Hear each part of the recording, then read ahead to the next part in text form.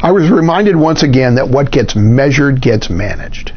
And if you don't have metrics alignment with your team, they can end up at cross purposes. In the airline industry, gate agents are measured against on-time performance. I don't know what flight attendants are measured on, but it's not on-time performance. This disconnect was evident on a recent flight I took. As I was boarding the plane, the purser, that would be the lead flight attendant, was clearly in need of asserting his authority over the gate agent. The purser reminded the gate agent that he was the purser on the flight. He was doing this by reprimanding the gate agent for allowing coach class passengers to board the plane before the purser had granted permission for them to do so. The fact that this reprimand was going on in public is a whole different conversation. The purser also noted that he had graciously allowed the first class passengers to board the plane before it was completely cleaned.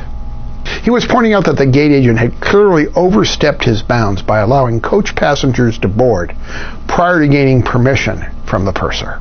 Such behavior was not to be tolerated, and the gate agent needed to know that, even though the cleaners had left the plane before any coach passengers had boarded.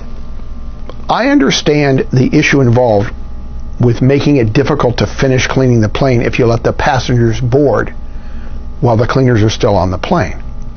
But that wasn't the issue in this case because the cleaners had already left the plane. What caused this problem? The gauge agent was focused on his metric, getting the plane out on time.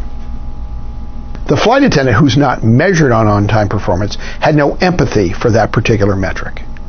Results, teammates at odds due to differing performance metrics.